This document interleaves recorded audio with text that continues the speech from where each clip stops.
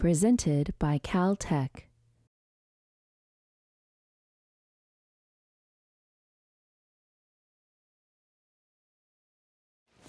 So we're doing simple harmonic motion.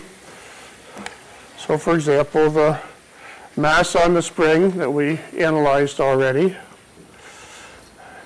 I have over here another one. If you look at the screen up there, you see that that motion looks quite a bit like that motion. Pretty much the same thing.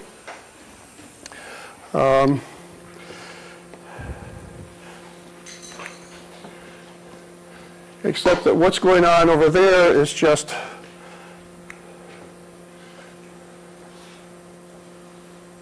something's going around in a circle. And you're just seeing that peg through a slit there. So this, I think, is a nice illustration of how sines and cosines come into play. The motion can look linear, but there can still be underlying sines and cosines governing it. So I just thought that was a cute little demonstration. And I will try to turn everything off now. And remember where I have to go next. There's a lot of buttons to push. I don't want to do that yet. Okay. So let's go back to this.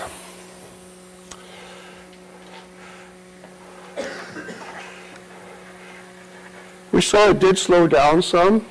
So there's something going on that's kind of affecting this. It's not a perfect simple harmonic oscillator. Energy is not completely conserved. There's some air resistance, presumably. There's maybe some friction with the track that we haven't managed to get rid of with, even with the levitation. It may not be perfect. The springs themselves may have some friction in them, all contributing to this thing slowing down. But we can actually make it worse. So just kind of watch how fast, how much it's going, and then it slows down a lot faster. And all I did was I put this aluminum bar closer to it. This is just a piece of aluminum here. I didn't touch it, I put it closer, but the reason this nut is on this bolt is on this side is because it's holding two magnets on this side. So this has a couple of rather strong magnets, such that if I put them close enough to this aluminum bar, it slows it down. Why? Aluminum is not magnetic. What's going on here?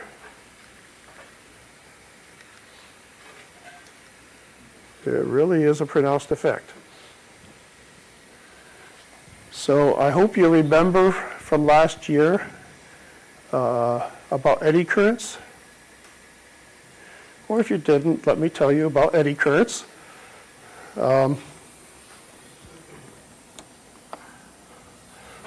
We're damping our motion.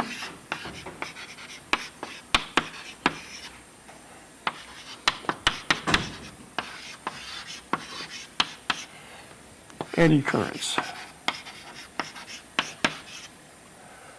You know, we've put a magnet here, and we put an aluminum bar.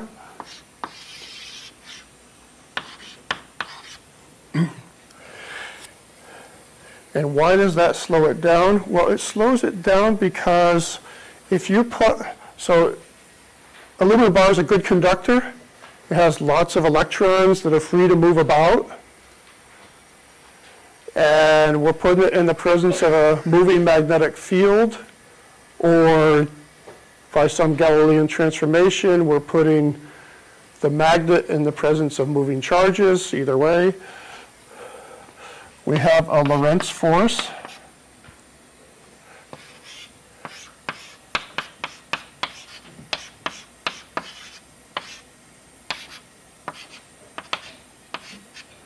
This is the Lorentz force law.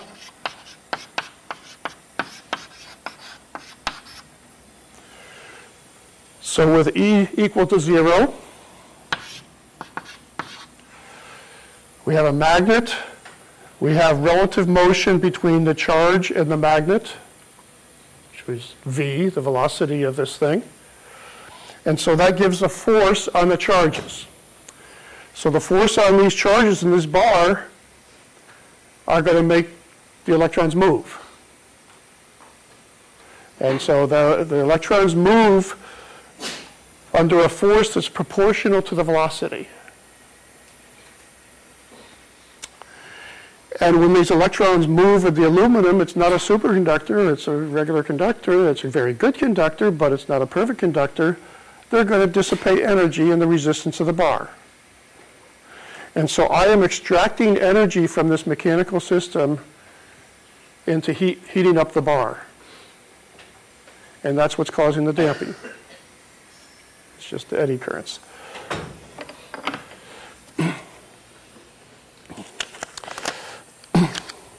So let me pursue that a little bit.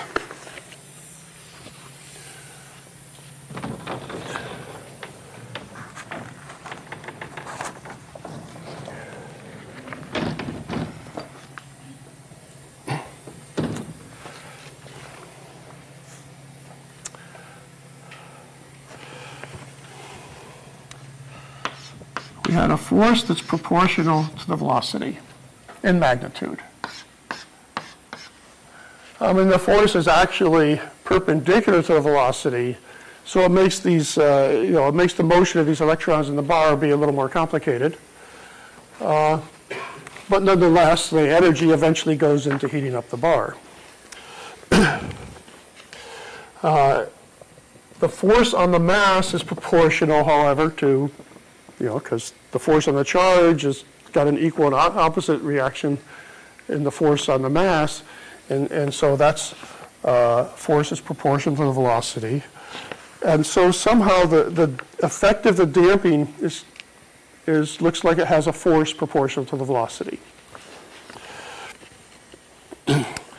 So our original equation that says mx double dot equals minus k times x, x is a function of time,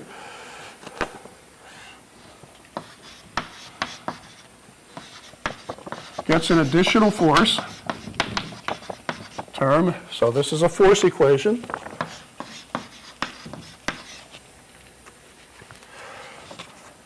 Which is a velocity-dependent force which is resisting the motion, so it's a restoring force.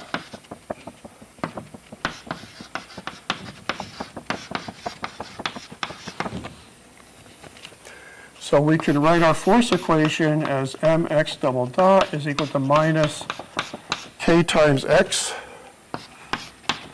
minus a velocity-dependent restoring force. So I'll write this as a function of x dot. Of course, x dot is a function of time, so it's ultimately a function of time.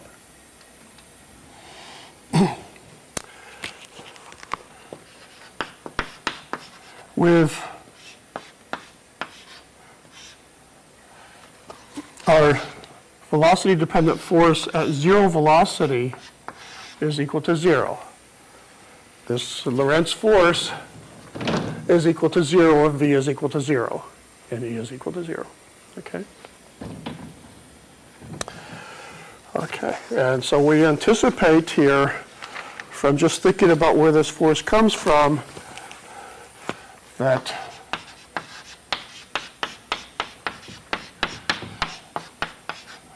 our velocity-dependent force is, at least to a good approximation, proportional to the velocity.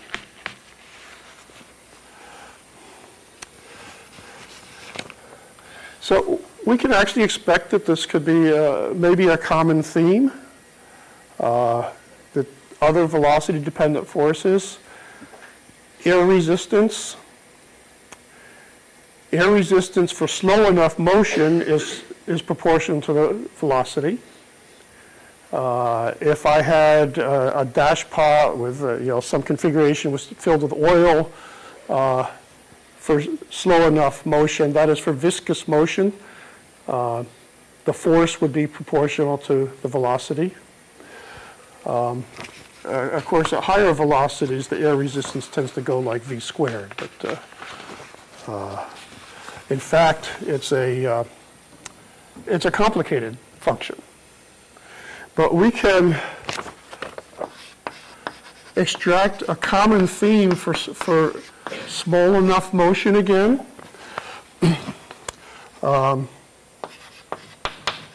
Using the Taylor series again.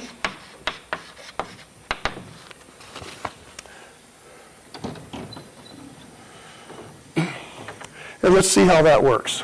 Let's go over here first.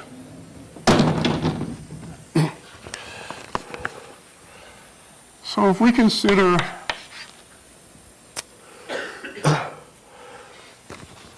a velocity-dependent force, it depends on the velocity x dot. If we make a Taylor series, it's the force evaluated at zero velocity, not x, plus x dot times the derivative of the force with respect to x dot evaluated at zero velocity. So we're doing an expansion about zero velocity. That's what we're doing with our Taylor series expansion. So in general, I would have an x dot minus the point we're expanding about, but we're expanding about zero. Okay. Plus higher order terms in general.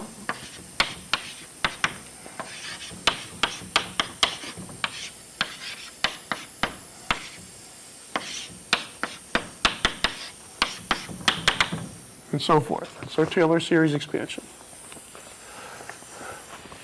I did add a page with a note about Taylor series expansions to my last week. I think I put it with my last week's lectures, which I think are posted. So let's see. So if there's zero force at zero velocity, this first term goes away. The second term is presumably likely to be non-zero. In this case, we have an argument for why it's non-zero. And this term goes like the velocity squared. So if the velocity is small, the velocity squared term is expected normally to be small compared with the velocity term. Things may not happen quite that way in particular instances, but at least in this instance, we think that's probably right. And in fact, in many cases, it's an excellent approximation. Of course, if I had just done this,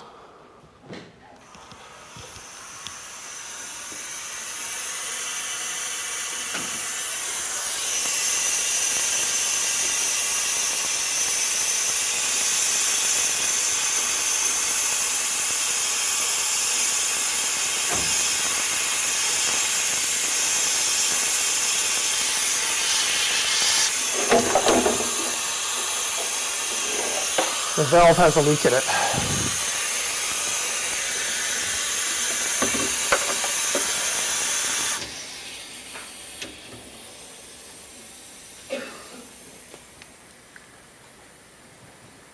Let's try that again.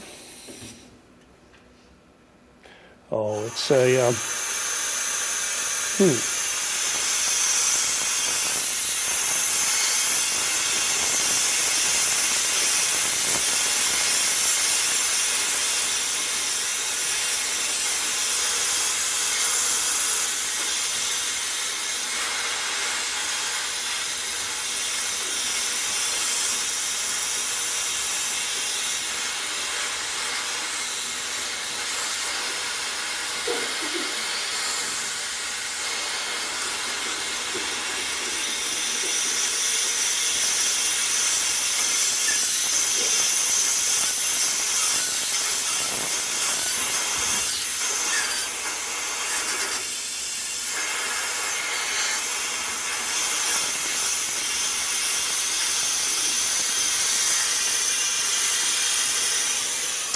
Okay, there's another valve back there, but I can't reach it. Let me tell them to turn off the compressor.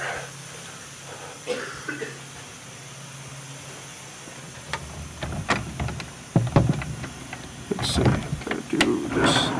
Let me turn off the compressor. There's a leak in the valve. Oh yeah, it does that every now and then. Oh, okay. I've fiddled with the valve quite a bit, so. Yeah, that's the one I couldn't reach.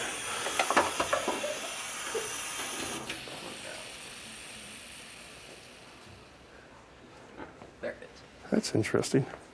Is it just a relief valve going off, or? I don't know. I'll have to look at it. Okay, okay. Anyway, thanks. So, okay, we got it off now. That's what I wanted.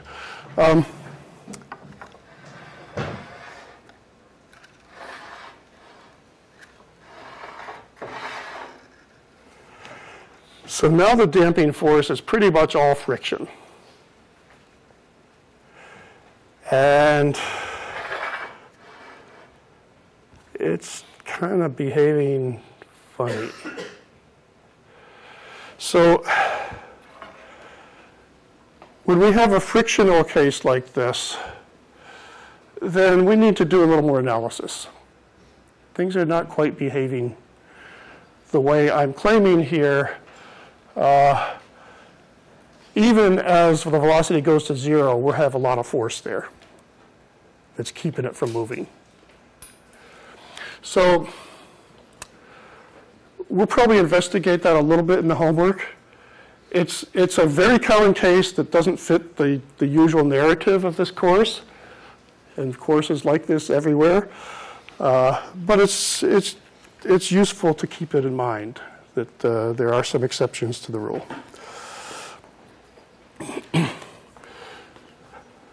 So let's continue with the narrative that works in many cases, but not always.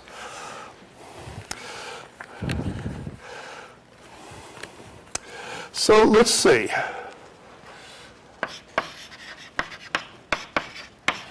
So to lowest order in V, or x dot,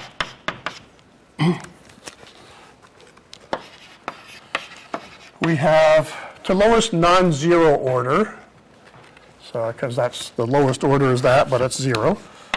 F of V of x dot is something like gamma m x dot. Well, I put this m in, it's just a constant times x dot, just linear in the velocity. But I put this m in for convenience.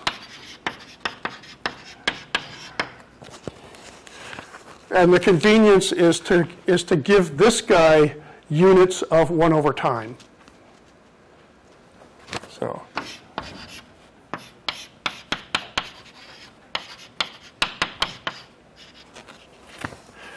that is, it's like it has the same units as my frequency does. And so this is often an excellent approximation, except for that little issue there.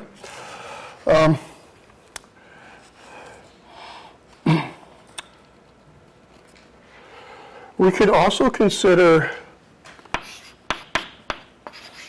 other situations just to see that it is, in fact, a little more general than what I've illustrated here. We could consider an LCR circuit in electronics.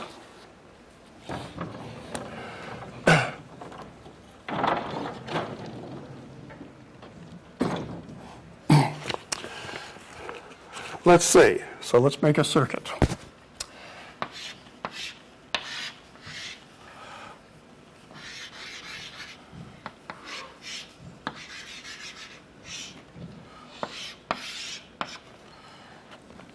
So I've got a circuit with a capacitor, a resistor, and an inductor, and I'm considering charge there, charge on the capacitor, and whatever current we get out of that. Okay.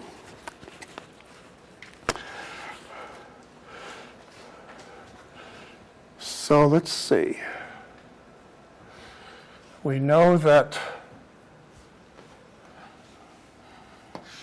The voltage on the inductor is just L di by dt. That is L Q double dot. The voltage on the capacitor,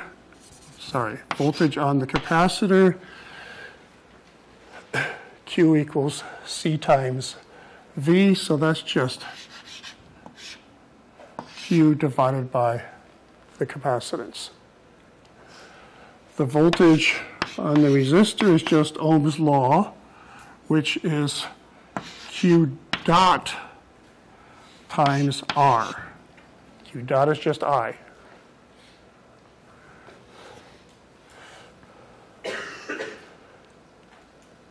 Q is like X here. Q is my variable that's going through the sinusoidal variation. Q dot is then like the velocity. And so we have a voltage, a restoring force, if you like, that's proportional to the analog of the velocity.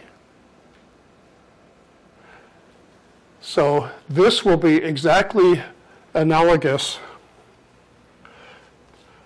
to this, with forces becoming voltages. Well, it's called electromotive force, and position being replaced by the charge. So we can try playing with that.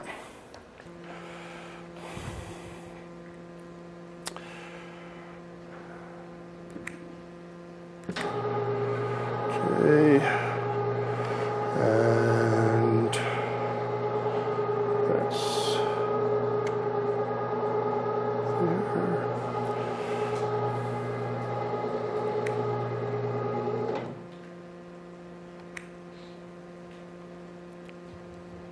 See something there, do the same thing there, I hope. Maybe. Right, oh, I gotta do that and then that. Too many buttons. Okay, we just see a scope trace because everything's off. So I have my capacitor, my inductor, and I can adjust resistors. There's already some resistance in this inductor. So I turn on my square wave. So the red is the voltage across the capacitor, so that's the direct analog of position, so that's Q, basically. I mean, that's all, so I'm just looking at this voltage, which is just basically Q, with a proportionality factor of C.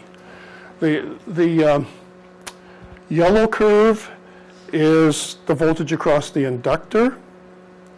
And one thing we can see is that that these voltages are out of phase, quite out of phase. That's this business of things sloshing back and forth between the two.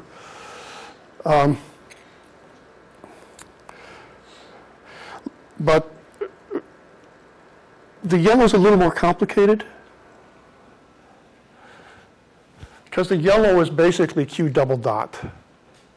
Of course, if you take a sign and you take a double dot of that, you get minus a sign. So that makes sense. But I want to focus mostly on the red one, the voltage across the capacitor. We see it's damping out. You know, it's decreasing from where it was, even though I have zero resistance in here. That's just because there's resistance on the inductor. But I can add some additional resistance, and you can see what happens. So I've added 500 ohms there, 1,500 ohms, 2,500, 3,500. So you still see some oscillation. So just look at the red. The yellow is complicated because it's Q double dot, and we have a source actually here with that square wave. So it's responding to the immediate change in the voltage there, and that's not the regime I want to look at. It's looking at something else. I want to just look at the smooth response, and you can see that if I turn this high enough, the red curve no longer oscillates. It just starts at some voltage and then asymptotically just decreases to zero. That where it's at the bottom is zero, okay? And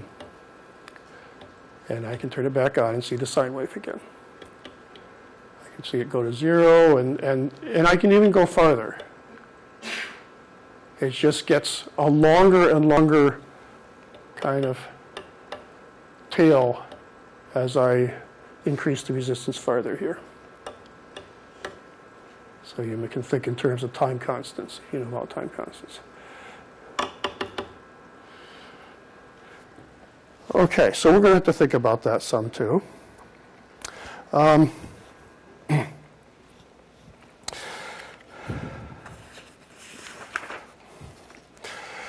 So what is going to be the equation that's going to govern this? So let's go back to the damped spring. Although I assert I could write down exactly the same equation, just with redefining symbols a little bit, for this LCR circuit that I just, for the voltage across the capacitor, say, or the charge on the capacitor.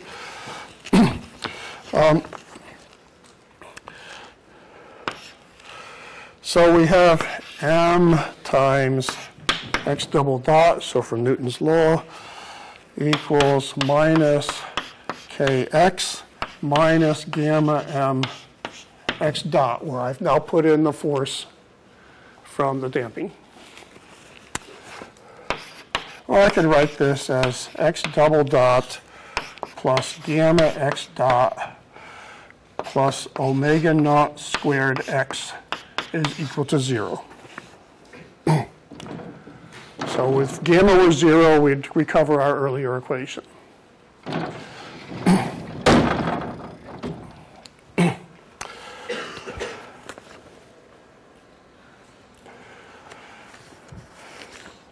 What is this? Well, it's still a second-order linear homogeneous differential equation. Second-order linear homogeneous differential equation. Just like it was without the gamma there, we've just added a term proportional to the velocity. So what's the solution to that equation going to look like? Well, we've already seen, I mean, there's a graph of the solution, okay? So as a function of time, we expect x to be, well, what? So x is a function of time. Some initial condition, maybe up here, and then some sinusoidal variation that dies out with time.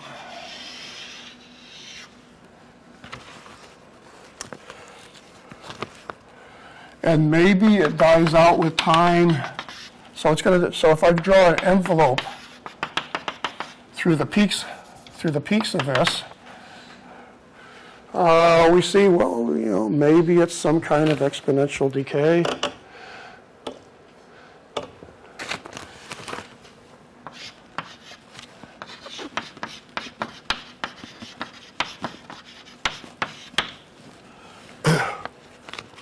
And so maybe we have an exponential times the sinusoid.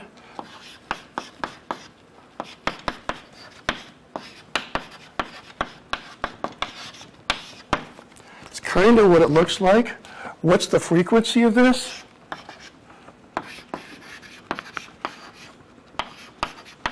Well, we have a well-defined frequency in this thing. That's our natural frequency of the oscillator.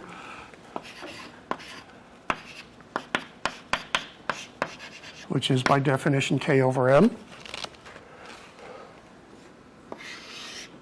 Is that the frequency? Well, I don't know. It's a good first guess.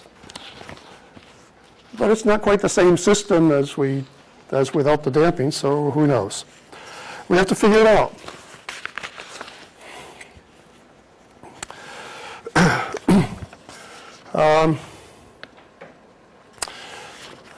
Let's complicate the issue now. Let's do something else.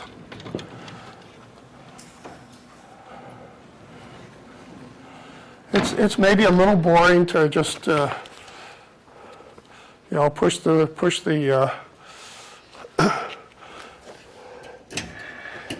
push this aside, and no, I'm in trouble. I've got to, oh, it's really off now. Okay. Fortunately, I've got a backup plan. So I have another mass on a spring here. Okay, it's under gravity, but so you know that's the same equations of motion. And I've got basically a speaker coil that drives it. So, okay, so we can get some motion there.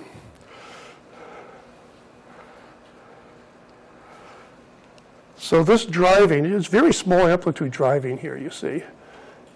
But it's moving up and down according to a sinusoid.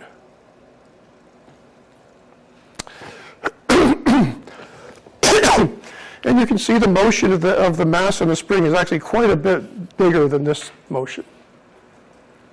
So somehow it's getting amplified. Let's see, I could go, of course, if I go very fast,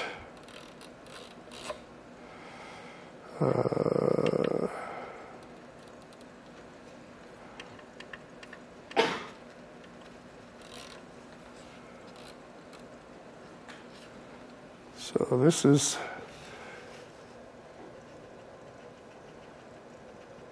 hard to tell it's moving. And the mass is not really moving. So if I go really fast, it doesn't look like it's moving at all. No, I know why that wasn't working. But you still can't see anything. Yeah, you can kind of feel that it's moving. But the mass is basically not moving. So if I go really fast with my driving force, it's basically not moving. Let me go. And if I go really slow,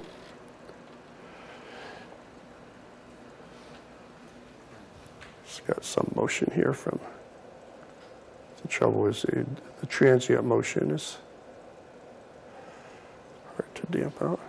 So now, it's going too slow to be able to tell it's moving.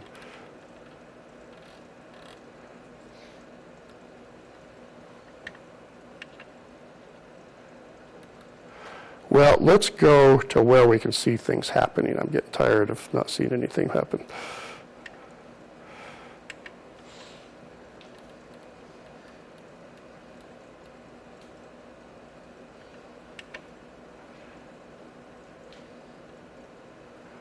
So this is very close to 1 hertz here.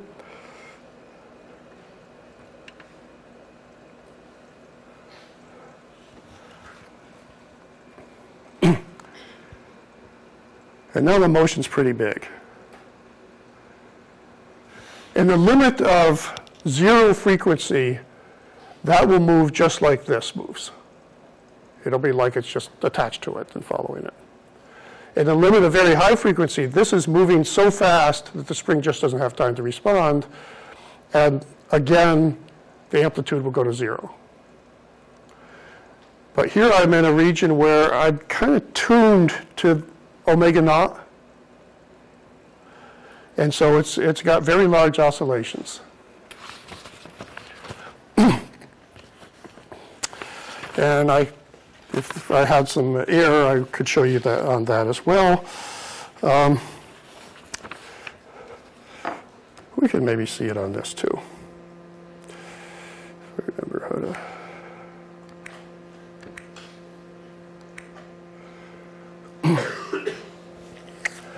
Okay, so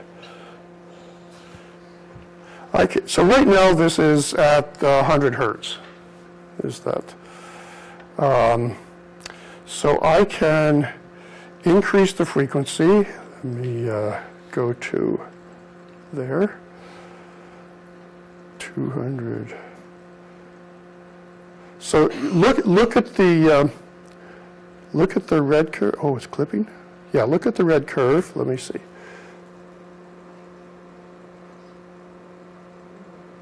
Look at the red curve.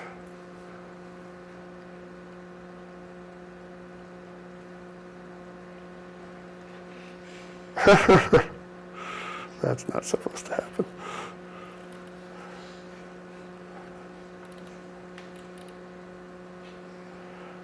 Let's see. This thing is doing bad things to me. Okay, we got our square wave back.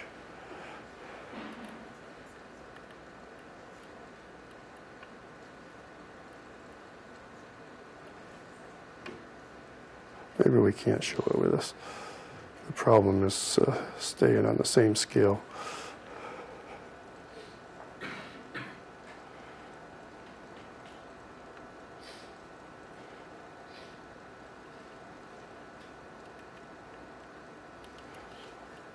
There's a funny behavior. So the red curve is actually the difference between two different voltages. And it's not doing what I wanted it to do. Maybe I'll come back to it next time. Okay.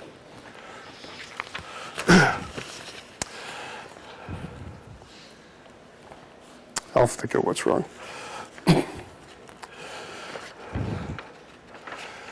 Let's just try to solve for the motion.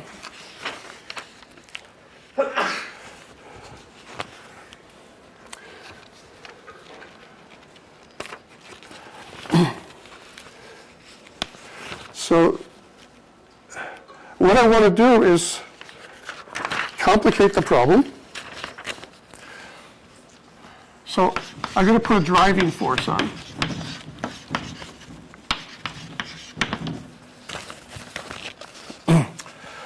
I'm going to put a force that's a function of time that, say, has that phase. Okay? Oh, I know what I did wrong. I can show it to you. I wanted to show you a driving force. Right? I want a driving force that looks like this.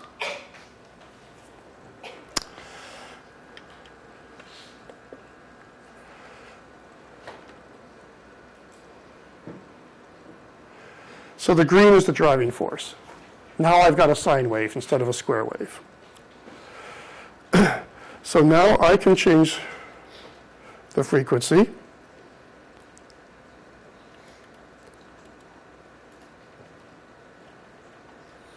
Ooh, it's starting to get big.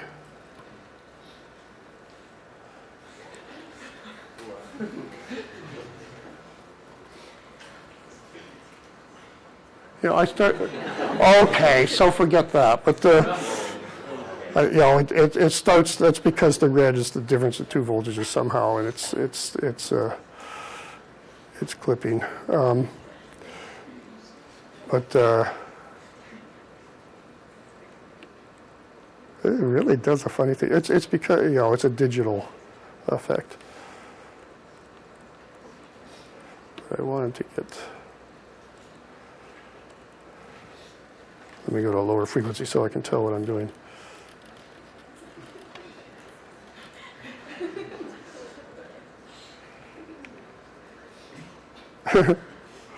I'll never get back to where I was. There we go. Now we're back. Okay. Maybe I should have told you to look at the yellow one. But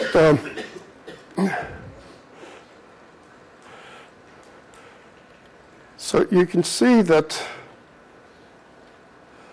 if I adjust the scale, so this is a pretty low frequency. I'll make it even flatter. You know, not much is happening for a while, but as I increase the frequency, you can certainly see the yellow one's getting big, and then all of a sudden the red one goes haywire too. It's got a digital effect in there that's unfortunate, but Now this thing has some features I don't like here. I clearly should have practiced this a little bit more.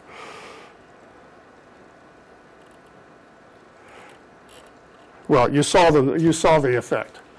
As I went up in the frequency, the voltage started to blow up. You can see it best on the yellow. The red doesn't work that well.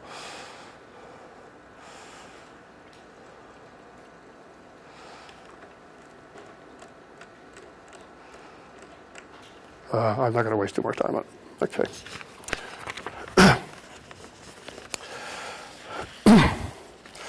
So, what's going to happen here?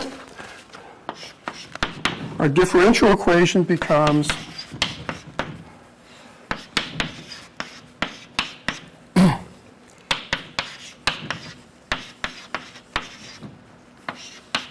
this. Of course, this omega is anything we choose. I was able to dial it here. It has nothing to do with omega naught.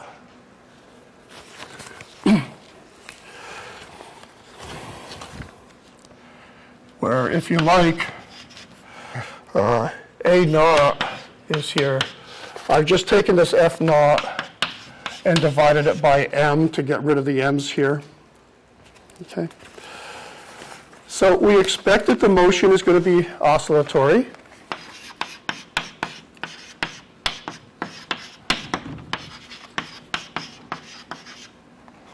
I mean, that looks oscillatory.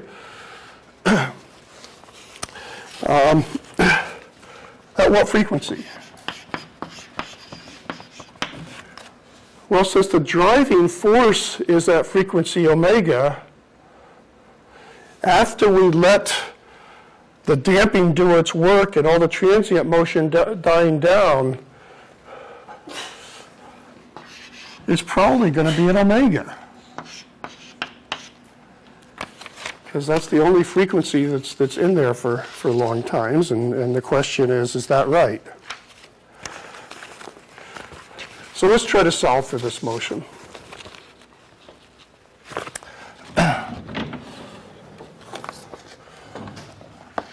So the general solution is just a second order, now inhomogeneous differential equation, linear still. The general solution will be the general solution to the homogeneous problem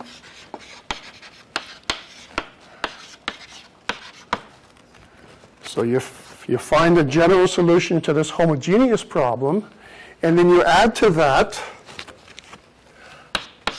you take the force-free problem, and then you add a particular solution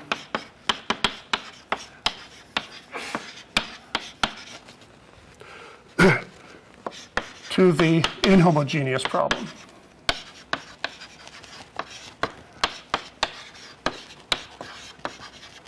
So that's a general strategy for solving these differential equations.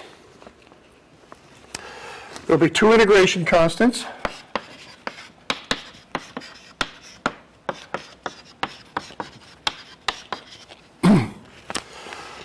Because it's a second order differential equation. And these will be fixed by the boundary conditions or the initial conditions.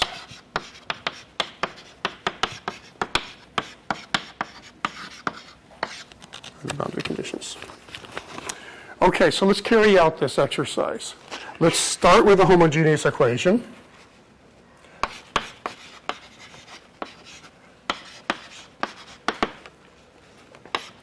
X double dot plus gamma x dot plus omega naught squared x is equal to 0.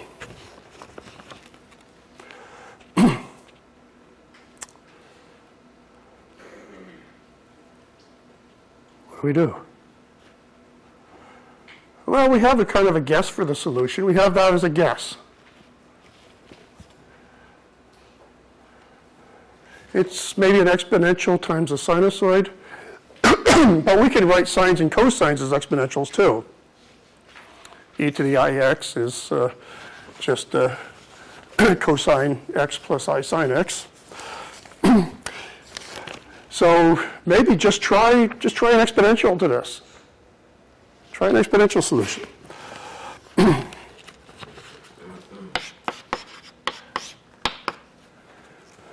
So of course, the point here is that we don't necessarily have to do anything fancy if we can guess the solution. So in this case, we probably can. So let's try x of t is equal to e to some constant times time.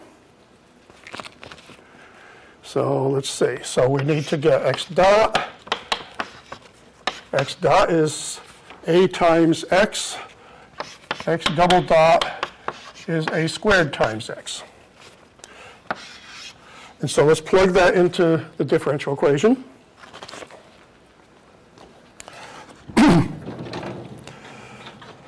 We can divide out the x, and we get a squared plus gamma a plus omega naught squared is equal to 0.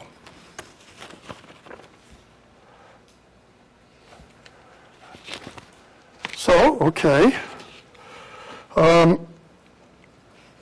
That's just a quadratic equation in A.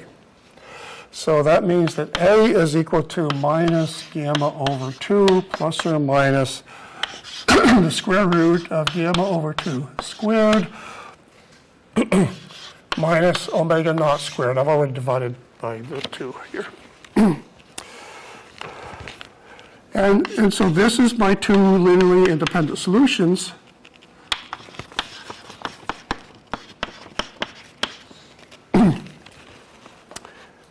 Unless omega naught is equal to gamma over 2, in which case that's 0, and something's going on there, okay, that I have to worry about. Anyway, let's plug ahead for the moment. Let's define omega 1 squared to be omega naught squared minus gamma squared over 4, thinking about what's inside that bracket, which has frequency units. And so then A is equal to minus gamma over 2 plus or minus I times omega 1. As you see, I put the minus sign the other way on here.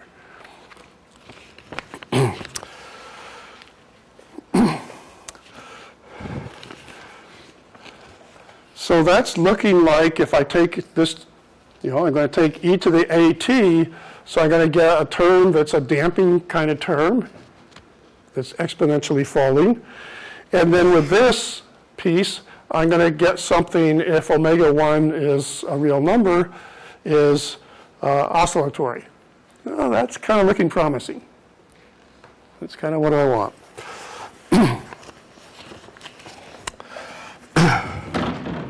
Okay, we've introduced complex numbers here, so e to the at may be complex.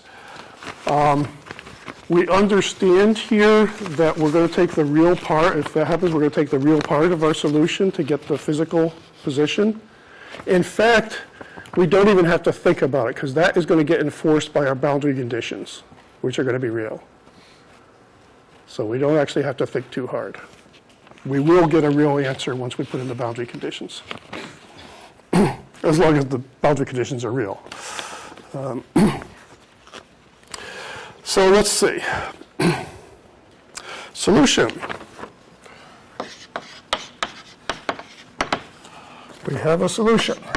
X of t is equal to e to the minus gamma t over 2 times a e to the I omega 1t plus b e to the minus I omega 1t.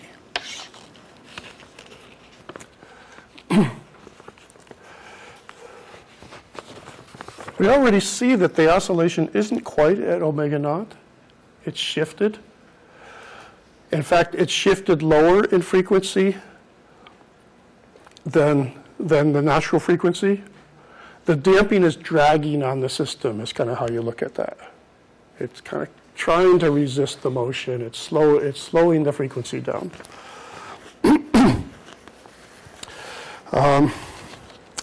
Okay, but we do have this case that we've got to worry about. Omega naught equals gamma over 2 implies omega 1 equals 0. One solution. We just lost a solution. We lost a degree of freedom in our solution space. So what do we do? Well, it means that something we did here doesn't cover this case quite right, so we have to go back to the differential equation for this case and see what happens.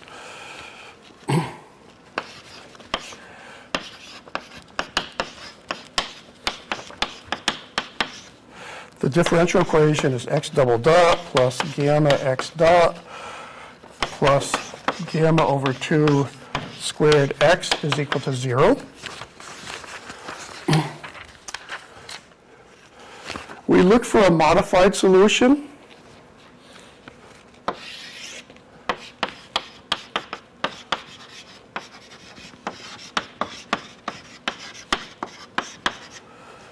And it's useful just to divide out this exponential damping part. So we just look for x of t equals some constant e to the minus gamma t over 2 times some function of time. Plug that into the differential equation.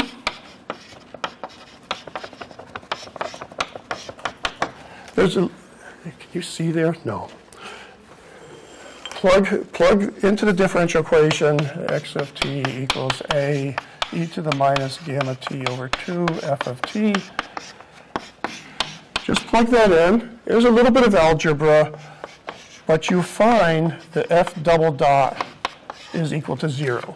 It simply, the answer comes out nice and simply, and so we find that f of t must be equal to a plus bt. So that gives us the solution when omega naught is equal to gamma over 2. We just take e to the minus gamma t over 2 times this linear affine function, a plus bt. So that special case, we get that. Okay, so next time I'm going to summarize it. Next Tuesday I may do this right, just to prove I can. But that's it for now.